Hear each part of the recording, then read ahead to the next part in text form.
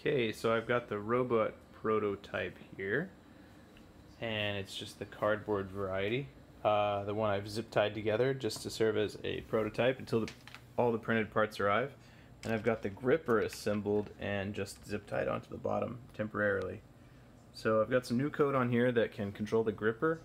I'm going to send it open and close commands, and it will try to go fully open or fully closed and stop when current draw exceeds some amount that would indicate that it has a firm grip on something. So I'm going to try and pick up this ball. I'm going to maneuver down there with the cable-driven robot and pick it up. So that's the first time I've tried to move it and grab something. So we got an app from Nordic called NRF Connect here. And so we're going to have to connect to the... Is it on? It's not on. Hold on a second. Boot up the little thing. So the robot has to start in a home position because it maneuvers based on dead reckoning. So if I don't start it in a home position, it will not go to the correct locations. So let's see if I can figure out how to connect to this thing. It should be on now, so it should appear. There it is. Connected. Okay. So it's in its home position now, which is, I don't know, it's measured in coordinates from the corners of the room. So what I'm going to do now is send it to something over the ball. So I think the ball is about 1 meter from each wall. So I'll go one. Oh gosh, I need this. It's kind of hard to do this. All right, 1, comma, and we'll just put 1 meter above the ground. Get it out of the way of the desk here. So let me send that command, see if it moves. Oh, there it goes. Okay. So that's 1 meter away from each wall.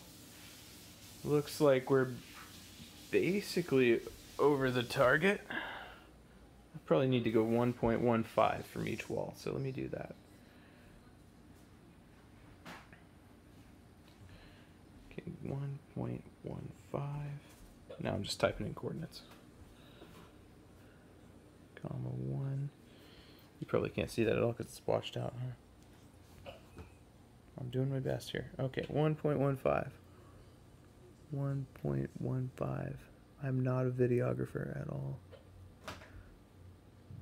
Okay. There it goes. Moving to a new position. Okay, so now let's just do that same thing, but, drop it down to 10 centimeters off the ground. So one day it'll be easier to control this. I'll just put some directional pads on it, I guess. I mean, I've done that in the past, but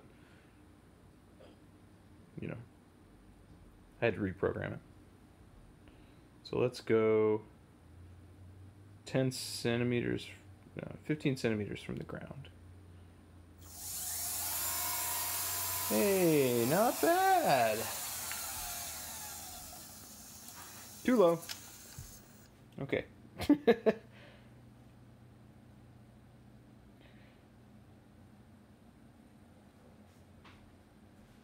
And this is getting tedious. Okay, 20 centimeters from the ground. 0.2. Not good enough.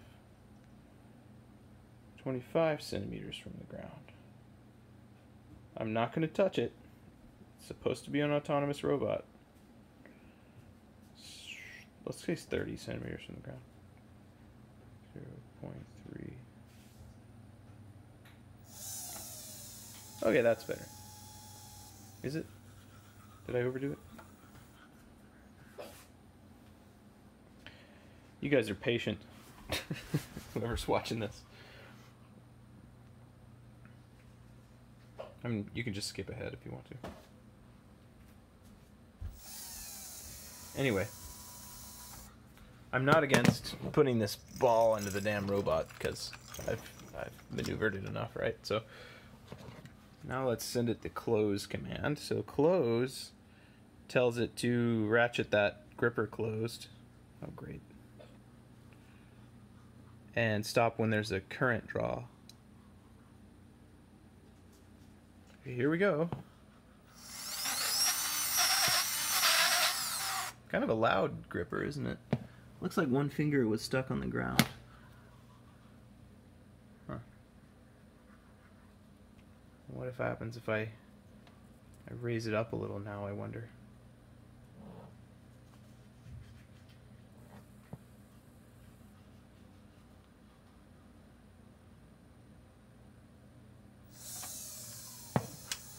Yeah. Almost got it, right? This is harder than it looks. Maybe it'll be easier with my right hand. I can type faster with my right hand. Okay.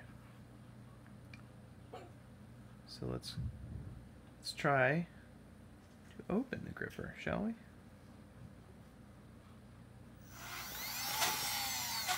That works.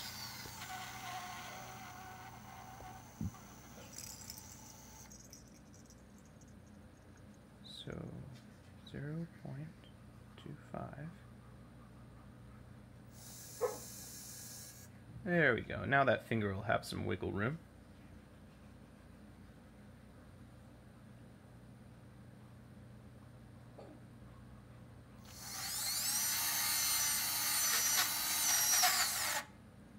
That seems like a good grip, doesn't it? Let's take it up just a smidge. Yes, we got it. All right, now where should we go? Let's go to 1.3 meters. 1.3 meters. 1.5 meters. That's like up here, so here we go.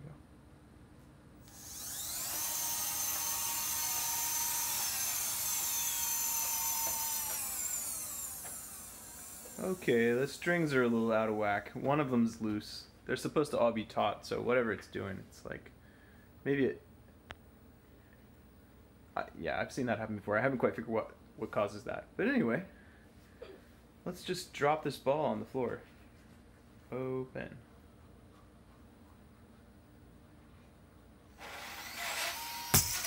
Ta-da!